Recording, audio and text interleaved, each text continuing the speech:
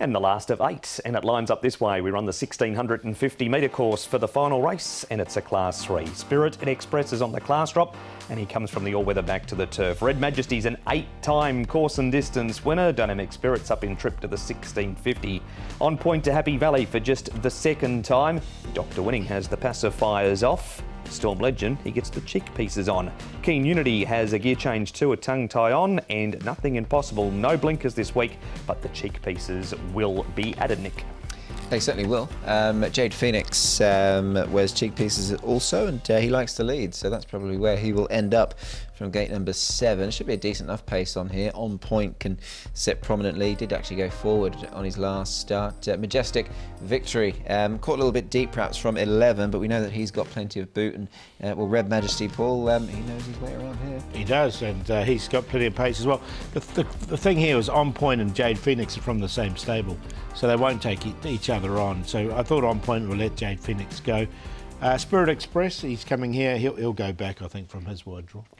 Our first replay, though, Nick, is Storm Legend, who is having yet another go at trying to break through. He hasn't been too far away. Can he do it this week? I hope so. I think he's a decent chance. I know he's yet to do it in 16. Jai McNeil is going on board here, and he's got a little bit less weight to carry as well, 2 pounds less than last time, which I think was a really good run behind Amazing 1+, and hopefully, Paul, the cheek pieces work. Yeah, I've got him in. He's been so consistent, hasn't he, this horse?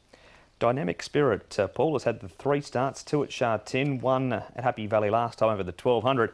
It was a slick finish by the Brazilian bred. Yeah, this was a better run for sure, wasn't it? He got really well back. He hit the line strongly. I think he's going to be a lot handier in the run as well from this one. But I didn't quite get him in, but it was a nice enough run. There's definitely improvement there. Yeah, trip's going to suit him as well. I think the further he goes, the better he can perform. So up to 1650 looks a bit of a plus.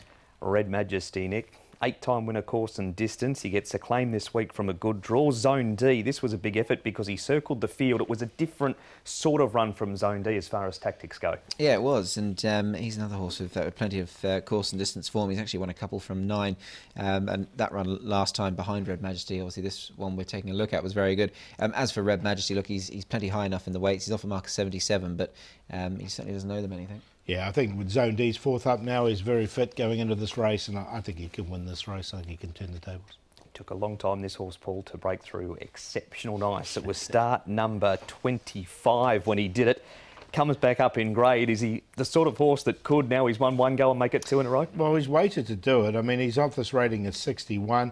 We have seen these horses that take a long time eventually put them together. I wanted to keep him safe because he'd been very consistent before winning this race, and he did win it easy enough. I've got him in on a minor line.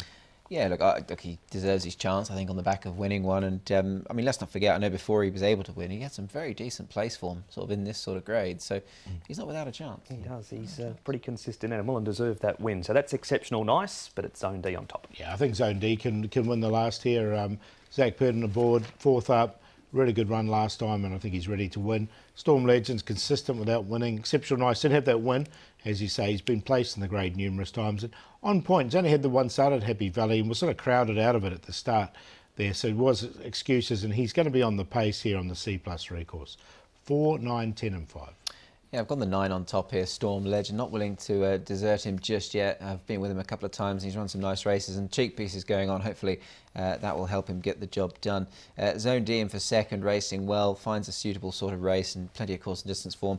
Exceptional nice. Managed to get the head in front last time for the first time here in Hong Kong. So we'll keep him on side as well. And Jade Phoenix, possible pace, horse number 8. Another one in form, but this does demand a little bit more.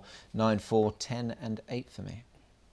And there you have it, the preview for race 8, the last at Happy Valley. A reminder again, the first on the C course of the 8 races gets underway at 7:15.